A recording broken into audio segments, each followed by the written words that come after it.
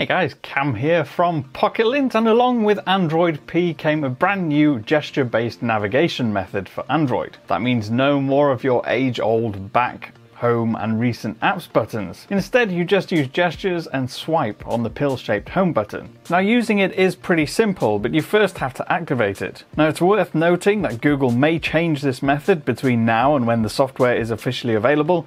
This is a beta after all. So head to Settings, System, Gestures, and then find the Swipe Up on the Home button toggle. Now when you swipe up, you get to the card-based Recent Apps view, which looks a lot like WebOS from the Palm Pre of years ago. Now these sit above the Google search bar in a dock populated with your regularly used applications.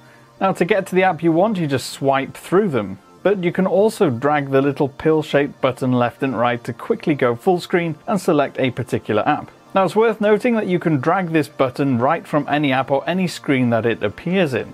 You don't have to go to the Recent Apps view. This can save you a lot of time if you just want to quickly go backwards and forwards between a couple of apps. Now if you want to get to your app drawer, you can just do a longer swipe from the Home button, or just swipe again after you've done the initial swipe to get to Recent Apps.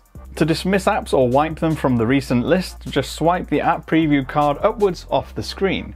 Now, as part of this new experience, and because there's no more Recent Apps button, there's a new way to activate the split screen mode as well.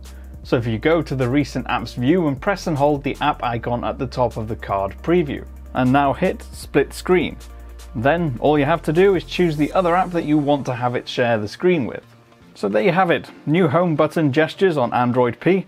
Again, it's worth noting that this could change and probably will look different if you have a smartphone that isn't a Google Pixel.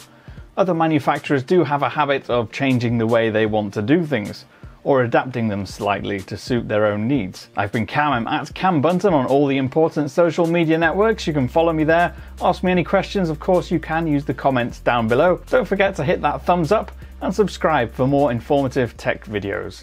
I'll see you again soon.